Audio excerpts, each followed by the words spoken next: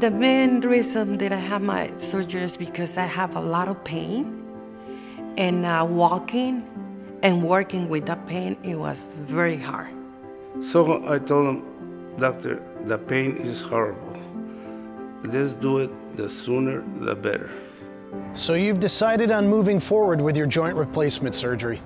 I know you've made the right choice with White Memorial Medical Center. They have a great team, and they're going to help you all along the way. I know what it's like, being uncertain of all the details. So I'll go over some of those things with you now, and you can always review the information in the educational booklet and on the website. During this process, it's important that you ask your family and friends for support. Don't underestimate how much you'll need them in the upcoming weeks. You'll need someone to drive you home, helping you cook your meals, and taking you to your follow-up and therapy appointments. The staff's going to be sure your stay's comfortable, and they're going to do everything they can to help you recover quickly. But the #1 factor in your recovery is you. What you do before and after surgery can make a big difference in your outcome, and it can mean getting back to the things you've been missing out on, most importantly, without pain. First, there are a few things you'll need to do before the day of surgery, like collecting vital information, home preparation, and what you should and shouldn't do prior to that day. One of the first things people want to know is, how am I going to get things done while recovering at home? How am I going to prepare meals? Or how do I get around? This is where you need to be ready. Arrange for some basic housekeeping and someone to help you with meal preparation. You'll need someone to take you to your doctor and therapy appointments. Oh, and who's going to take care of your animal friends? During recovery, the last thing you need is clutter and obstacles in your way. Think of all the places you'll likely go and clear the way. Things like extension cords and footstools need to be removed so you can easily move about with a walker or crutches. Remove throw rugs, they can be a hazard. You might consider night lights in bathrooms, the kitchen, or along the hallway. Put some clean linens on your bed. Have a place within reach for those important things like your phone or medications. Of course, you'll be using the bathroom, showering, and I'm sure you have other questions. So simply make a note and ask your therapist about those specific questions during your joint replacement class. A few days before surgery, you'll need to go in for a pre-op appointment. Bring your driver's license or some kind of legal identification, your insurance cards, a list of any home medications you're currently taking, as well as an advance directive where someone can make decisions for you based on your expressed desires. It's important you don't burden your family with those kinds of decisions when you can make them yourself ahead of time. A couple of other important things to remember is to stop all blood thinners 1 week before surgery or as directed by your doctor. And finally, and I think most importantly, you need to be doing your exercises starting today. These exercises will help strengthen the muscles around your joints, sustain your range of motion, and help build endurance. Your participation in these exercises directly determines how successful your outcome and recovery will be. You'll need to be doing these exercises after surgery as well. Doing these exercises now, though, will help you reduce muscle soreness and fatigue caused by using a walker, crutches, a cane, or other aids. So find the motivation to get started now. You can review those exercises by going to the White Memorial Medical Center website and watch the videos of the exercises you've been assigned to do. You can also refer to the information packet with pictures and instructions for each exercise. Soon enough, you'll find yourself headed to the hospital. But you'll need to make sure about 3 important things the night before. First, call your surgeon right away if you have a fever, cold, or rash. Next, shower with the special soap you've been given. And lastly, don't eat or drink after midnight. These 3 things will help you minimize complications. Now you can have a good night's sleep knowing you're prepared. The day's finally come. Arrive at the hospital 2 hours prior to surgery. Let the concierge know you're having surgery and you'll be directed to the pre-admit area. From there, you'll go to the same-day surgery and everything gets started. You'll change into a hospital gown, your IV will be started, you'll meet your anesthesiologist, and then your surgeon will come in and confirm your surgery site.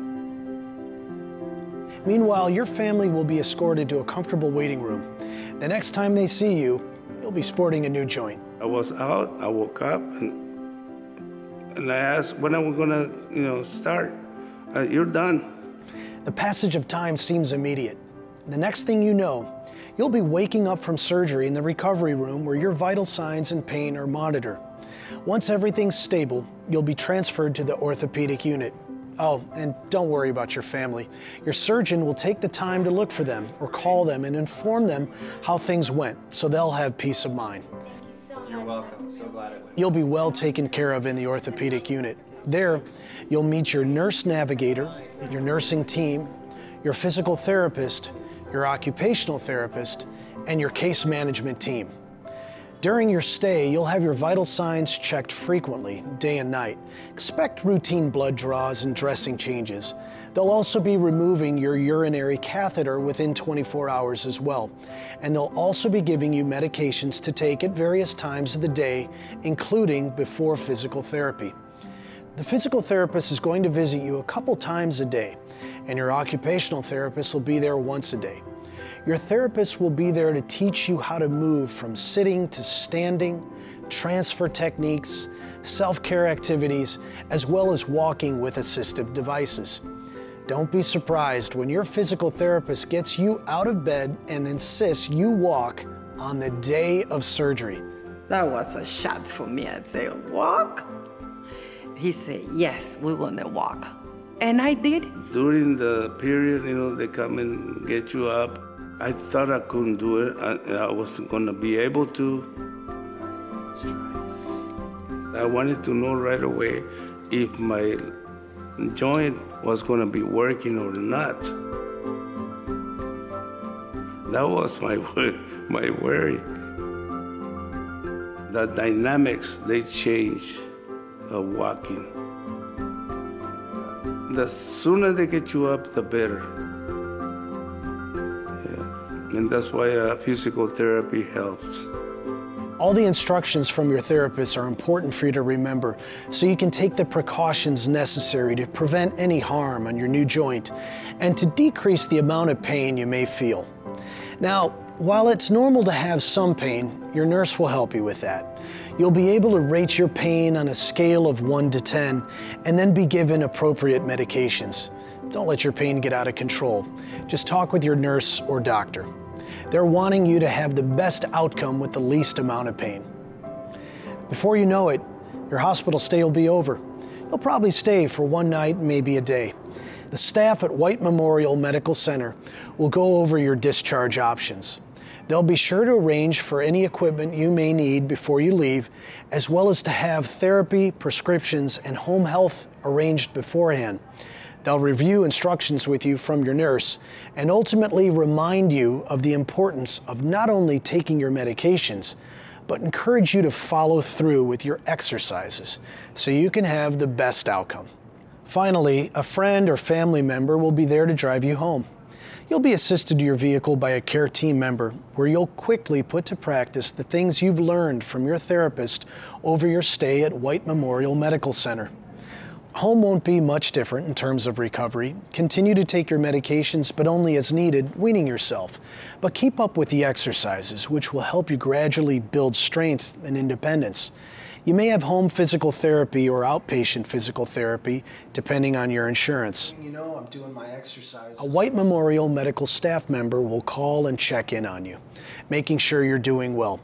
Be sure to follow up with the surgeon in 2 weeks so they can also assure that you're on the path for a successful recovery.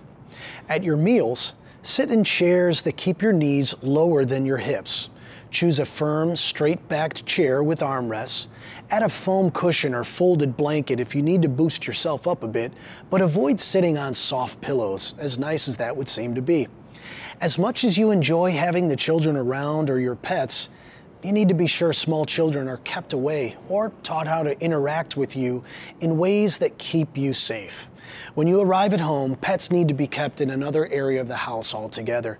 No pets on the bed, on your lap, or anywhere close to your surgical site. All of your pre-surgery home preparation will help you avoid trips and falls, and having readied locations to place your phones and medication will help you avoid unnecessary reaching or bending. If you have stairs, not to worry, although you might need some assistance when you first get home. Consider installing handrails or make sure existing handrails are secure. Lastly, but just as important as your exercises is your hand washing and the incentive spirometer you learned about during your stay at the White Memorial Medical Center. This is going to be your #1 defense in preventing complications. Complications like pneumonia or surgical site infections. The incentive spirometer, 10 breaths every hour while you're awake, walking, and sitting up in a chair while eating all help in preventing pneumonia. Understanding that these precautions will help you deter possible infections, you'll also find that exercises like leg squeezes and ankle pumps help in preventing deep vein thrombosis, or DVT. That's where blood clots form in one or more of the deep veins in your body, usually in your legs. You can also help prevent DVT with additional things like wearing anti-embolism stockings, taking your anticoagulants regularly, and again, simply walking. So exercise, hand washing, and the incentive spirometer. Those are your friends. Even after all the care you've taken, you still need to know the signs or symptoms of infection to be safe. Things like redness and increased swelling at the incision site, change of color, odor, or amount of drainage at the incision, increased pain at the site, as well as spikes in temperature above 101 degrees. I can't emphasize enough the importance of washing your hands. And if you're a smoker, maybe now's the time to quit, because the doctor doesn't want you smoking. And if you're a diabetic, make sure your blood glucose is in control. You went through the trouble of having surgery. The last thing you want is to injure the area around your new joint. So follow the precautions provided by your therapist. Twisting and pivoting on the joint can cause you unneeded pain or even injury. Knowing how much you can bend is important, as well as how you support your leg or hip, depending on the type of joint surgery. You'll want to ask your surgeon when you're clear to stop following recommended precautions. Strength and flexibility is what you need to aim for before and after surgery. Follow your exercise program faithfully. The White Memorial Medical Center has made it really easy for you to refer to all the things we've talked about, as well as the exercises you've been assigned to do. Go to whitememorial.com/hip and knee. All the exercises are available to review, even on your mobile device right there at home. Remember, your participation is vital and is ultimately going to help speed your recovery, allowing you to get back to the things you really want to do in life, pain-free. I can dance, I can run, I can walk, I can work after the surgery. I can walk without pain. I can walk faster than when I had the pain. I use my walker maybe when I'm myself at home, but when I had somebody in there, I don't use it. Nothing, I just walk by myself. I knew it wasn't going to be the same, but I wanted to know if it really was going to work. It turned out to be okay.